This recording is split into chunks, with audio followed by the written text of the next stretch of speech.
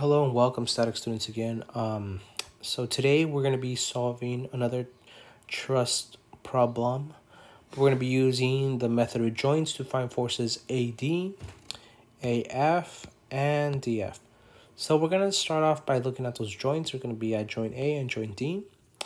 Right away we can tell that we have no knowns at those joints, and it's going to be extremely hard to even try to attack this without any unknowns. Actually, it's basically impossible.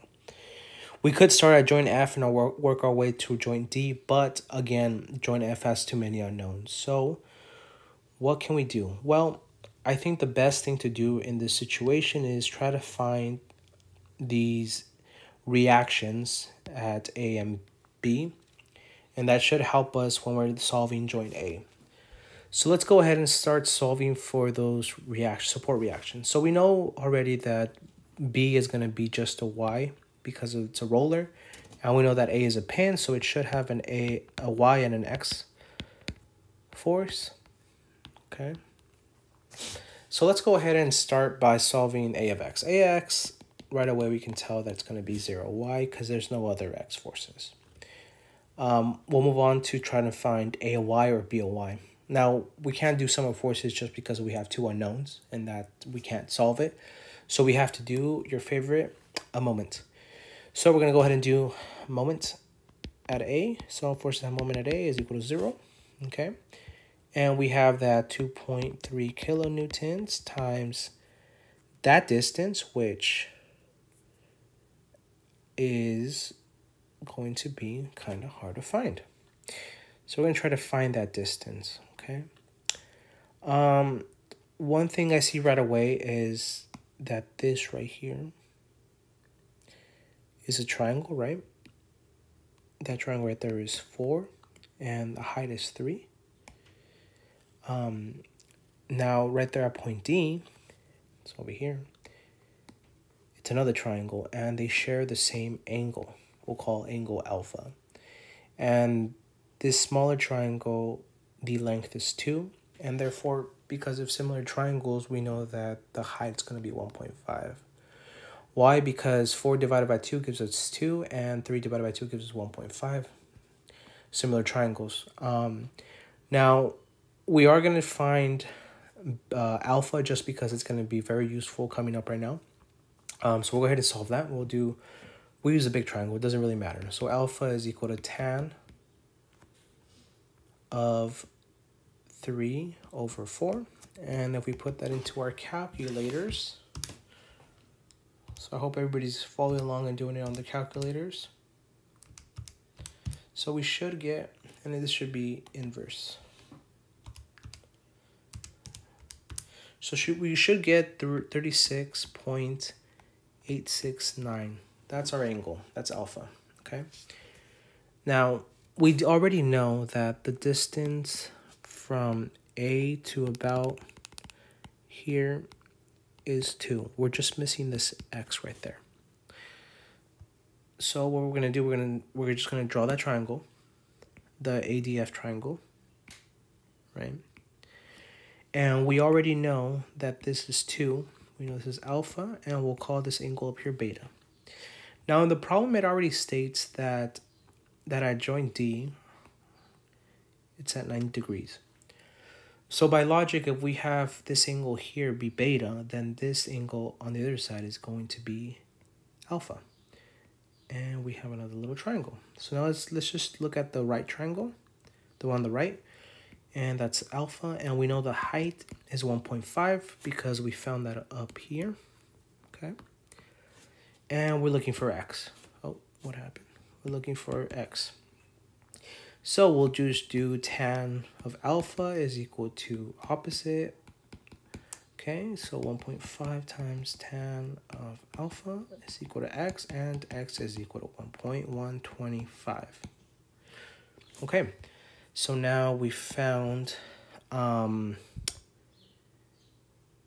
this X, which is 1.125. So our distance from the 2.3 to A is going to be 3.125. Okay. And we're going to say that clockwise is positive and counterclockwise is negative. So therefore this is going to go clockwise, so it's positive. Okay, so let me just go ahead and erase some of this. Okay, I'm just going to rewrite that angle up here because it's going to be useful in a bit. Actually, no, it's not. We're not going to use it anymore. Okay, so now we need the 1.2. It's going to be 1.2 kilonewtons times that distance. Now, I think that we can all agree that the distance from A to B is 8 meters.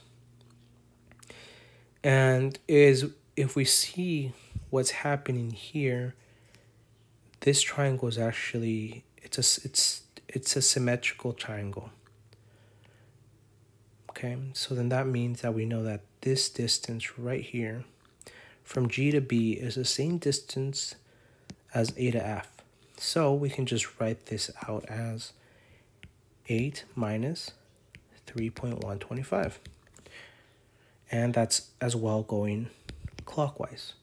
And finally, we have our by times that 8, and that's going counterclockwise. So let me just clear this up a little bit so we can all see what's going on. Okay, so now we're going to go ahead and solve for by. So by is negative 2.3 kilonewtons times 3.125 minus that 1.2 times 8 minus 3.125 divided by 8. Go ahead and plug that into your calculator.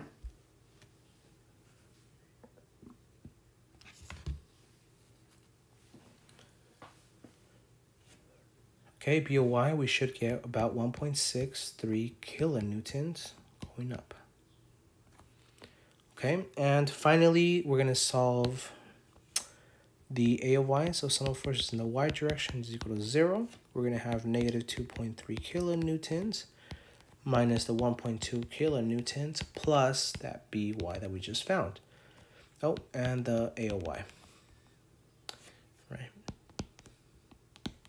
So A of y is equal to 1.87 kilonewtons going up. Okay. And we solved those reactions already. So I'm going to go ahead and just put those up here. Our A of y is equal to 1.87 kilonewtons up. A is equal to 0, and B of y is equal to 1.63.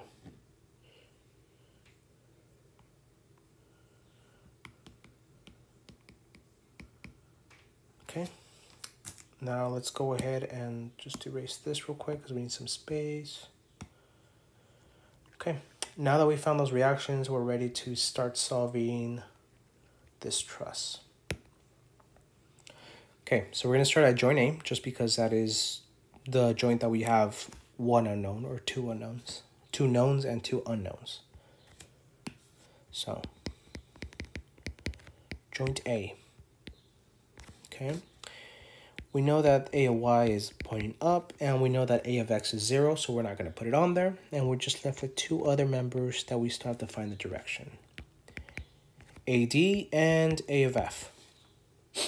Okay, well, this is an equilibrium, so we have to know that if we have stuff going up, we need stuff going down. So we can determine which direction AD is facing. And because we have stuff going up, we need stuff coming down. So AD is going to be in compression. Now we can also figure out which way F is pointing. And AD is going to give us stuff going left, so we definitely need stuff going right to make it an equilibrium. So A of F is going to be going to our right. Good. Now we're just going to solve. So we're going to do sum of forces in the y is equal to 0. We're going to do A of y is positive minus, now remember, this right here is our alpha. Remember our alpha? Oh, I didn't write it down. But alpha is going to be the 36.869. I think that's what it was. Yes. So that's where alpha comes in place. So alpha is very important here because that's going to give us our component of the AD.